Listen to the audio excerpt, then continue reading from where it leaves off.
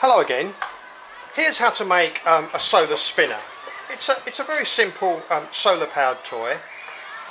Due to the cost of the solar cell, then around about £5 now, it's never going to be a class activity. But you might want to think about making one, perhaps as part of a display on electricity or energy or alternative energy. It uses the standard cheap electric motor. Usually we have these motors where the body of the motor is fixed and the shaft spins something. We're going to turn that around. We're going to fix the motor shaft down via this pulley, and the motor's going to spin. And we're going to connect the solar cell to the motor. So the pulley needs to be fixed to a base.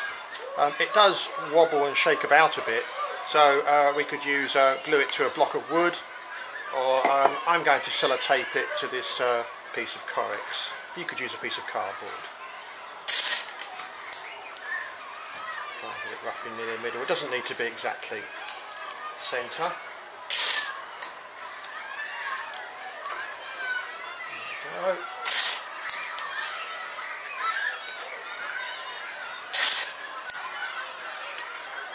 Okay, now if I was making one in my workshop, I would bend the legs out like that, and we take this strap off. We don't need this connector, so we remove that.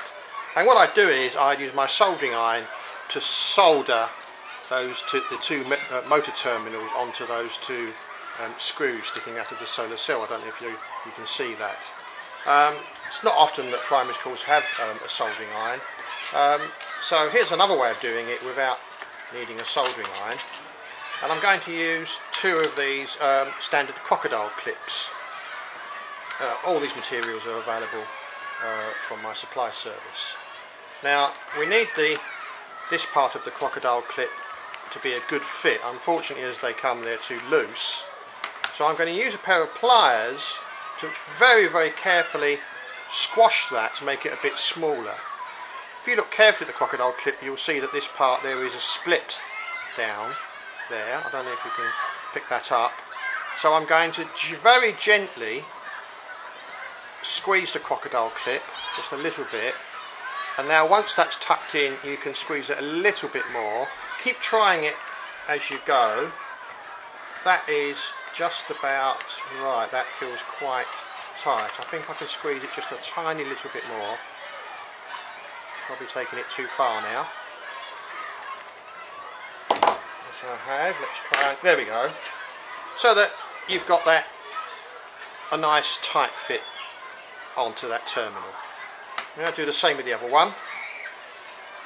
So just very gently squash until one tucks inside the other, and then you can squash it a little bit more. Keep trying it. That's still too loose, so we squash it a little bit more. Getting there. I think one more. There we are. That's going to be a good fit. There we are. So we've got the two crocodile clips fitted to the terminals of the solar cell.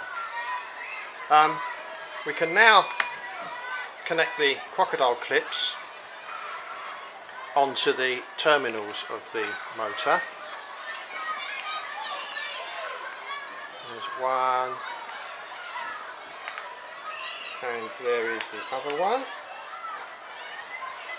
so that it's connected like that. We can now very carefully plug the motor into the pulley.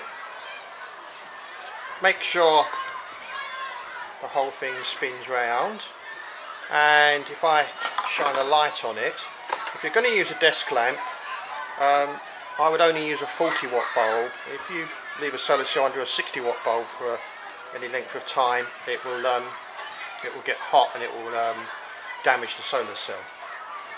And as you can see, that's working quite nicely. My room here is north facing.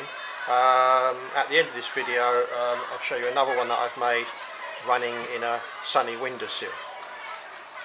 So I hope you enjoy making this simple solar powered toy.